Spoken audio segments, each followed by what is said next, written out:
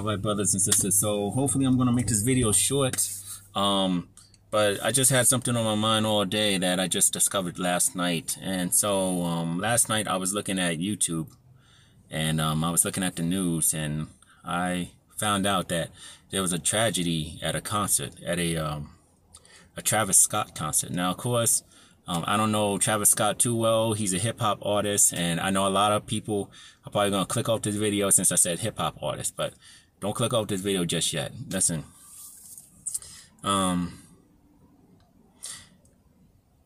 when I found out about that news, like, I wondered. I looked at the numbers. Like, they told me the numbers on the news report. They said that 8 people passed away, 300 people got injured. And I wondered about that. I was like, why is it that so many people passed away? Why is it that so many people got injured?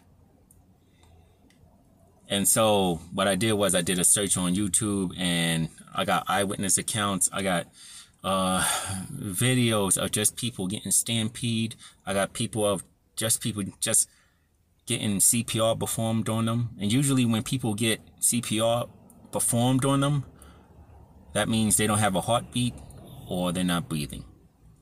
Okay.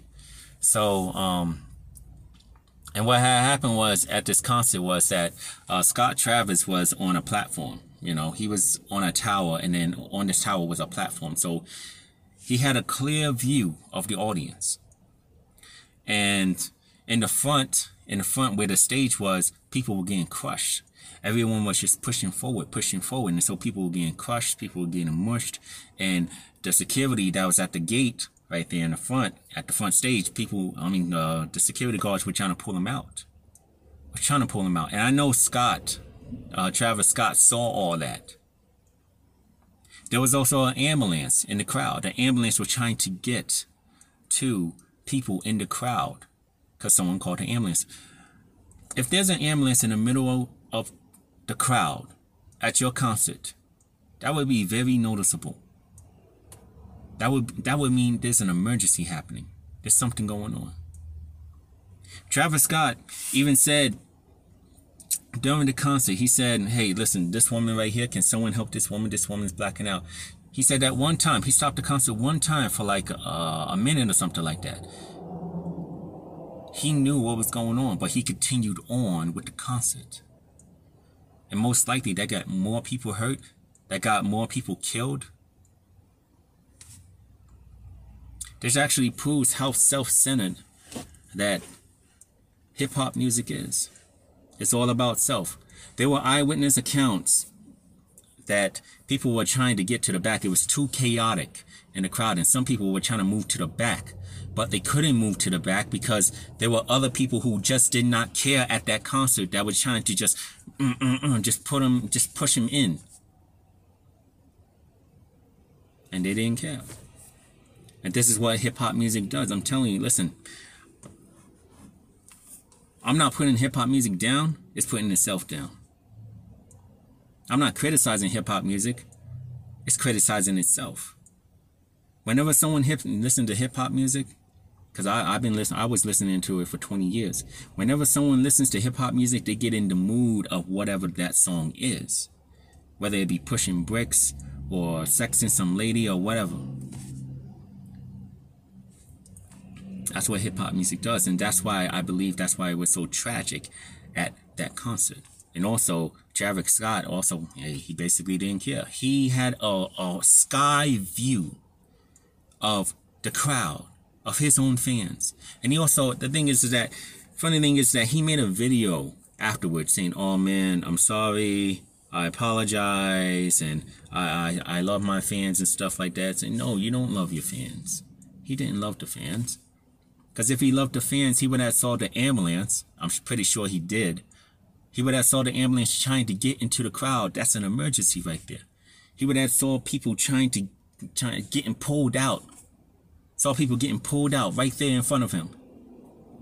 All kinds of people just getting pulled out. He would have saw that and said, okay, there's something going on over there. There's people blacking out over here. There's people losing consciousness over here too. I need to stop the concert. But he didn't stop the concert because he's self-centered, because that's what the hip-hop music does to people. It self-centers them. It's just like it's all about me. And the thing is that Drake was there too. The artist Drake was there. He was like a special guest or something like that. He performed like 1 song or 2 songs, but he didn't even stop the concert. He knew what was going on. He saw what was going on, but he didn't stop the concert. There was some footage that I seen of sheriffs and police officers and security officers performing CPR on people. I saw 2 people side by side, like, and they were getting CPR performed on them while the music was still going on. That's just absolutely out of my mind. Just like beyond, like, what? You're saying that the last thing that, like, all this is going on, these people are losing their lives. These people are holding on by a thread, by their life, but people are still jumping and the concert's still going on. These people are dying while these people over here are still jumping and hopping and still having fun. What kind of society are we in? The last days. That's what we're in. Where no one cares. Where everyone is into this dynamic music where it's all about self. It's all about you. It's all about your attitude. It's all about you just being immortal. Because that's what hip-hop music does. It tries to make you feel immortal. Like, don't mess with me. Don't play with me. Nah, where my money? Nah, girl, you ain't gonna lead me. Nah, girl, I'm gonna have you right here, right now. That's what hip-hop music's all about. I would know. I was a DJ for 20 years. So,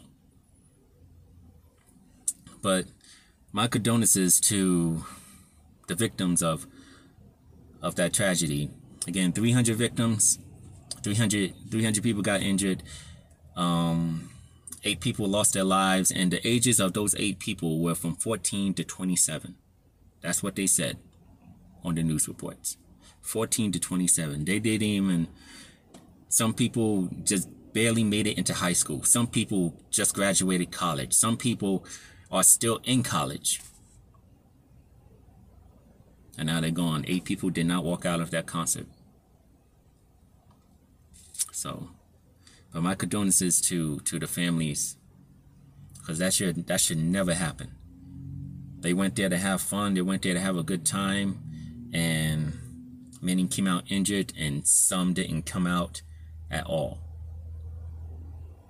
So, but that's all I gotta say, guys. I just want to say I love you guys, and oh, by the way, scriptural. Jesus Christ says that you ought to love your neighbor as you love yourself. Travis Scott did not love his neighbor as he loved himself. He just loved himself. That's a one-way path. A one-way path to hell. But that's basically a golden rule that anyone should practice. Even the atheists practice that. But Travis Scott, he ain't do it. He only worried about himself. He only worried about his fame. That's why he was hopping on the stage doing whatever. And he didn't care about anybody out there. By the way, did you know that he actually planned that whole concert? He did. He wasn't just some artist that just came up on stage and said, yeah, I'm going to do this. Nah, he planned the whole event. Look it up. You'll see it for yourself. What kind of man is this? But again, my condolences to those that were victimized by this tragedy, right? But just want to say I love you guys. Jesus first, God first, and may the kingdom always come first. Stay blessed in the Holy Spirit. Amen.